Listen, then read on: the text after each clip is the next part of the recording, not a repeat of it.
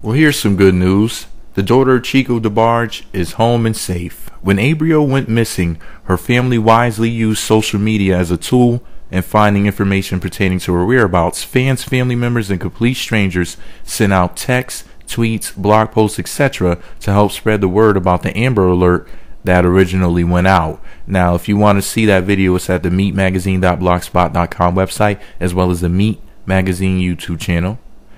And the internet is so powerful that the scare became the most popular discussion for that day on Media Takeout.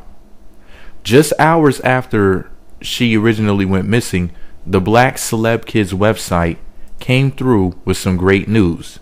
Abrielle Debarge posted the following tweet, quote, "I'm alive, I'm safe, I'm coming home later, I'm trying to reply to as many texts as I can right now," end quote. Thank you to the Black Celeb Kids for promptly informing us, and thanks for the shout out because they posted my original video on their website. We're just glad to see that she's home and safe. Let me know what you think about it all below, and be sure to subscribe to the Meet Magazine YouTube channel and visit meetmagazine.blogspot.com for more.